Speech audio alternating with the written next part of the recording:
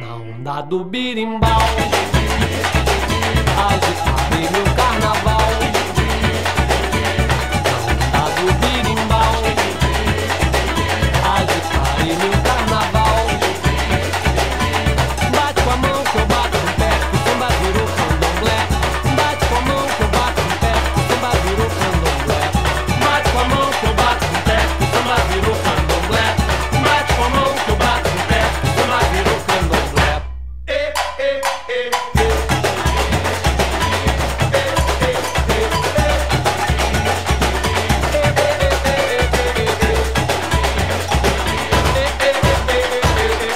Na onda do birimbau, agitarei meu carnaval.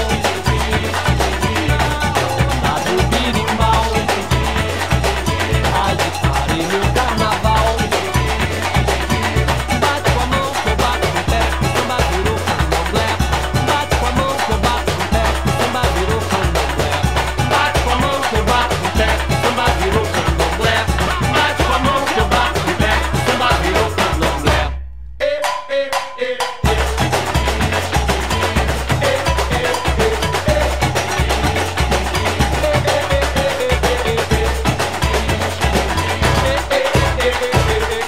Na onda do birimbau, agitarei meu carnaval. Okay, we've got a jam-packed show today. I'm excited. And you should be very excited because we're going to be starting off with capoeira. That's right. This centuries-old tradition actually has a really interesting history, and it combines martial arts and dance. So let's check it out. Cleverly disguised within music and dance rituals, capoeira is a Brazilian martial art created by slaves to fight oppression. Centuries later, this self-defense technique has become widespread, with academies springing up across the U.S., such as Grupo Axe Capoeira, which has many chapters worldwide. Jay Spain, instructor at the group's Phoenix division, is a devotee of the art form, which celebrates many facets of the rich Afro-Brazilian culture. The capoeira was created over 400 years ago. It was created in a time for survival. It was art that was created out of necessity. So it has many attributes and many levels. And so what do we get out of capoeira? We get a sense of discipline, a sense of self-defense, a sense of respect. We also learn a culture. We learn a language. We learn songs. We learn history. We learn movement. We learn how to dance, because the slaves had to hide their real purpose, which was to fight. This martial art, which was once outlawed and whose loyalists risked the death penalty up until the 1930s, has found a new following in the diverse Valley of the Sun. We have a very mixed community here in the Greater Phoenix. We have a lot of Hispanics. As you know, we're close to the border of Mexico. You have Caucasians, blacks, people from Europe and also Asia. So we have that representation in our class. The name of our group is Axe Capoeira.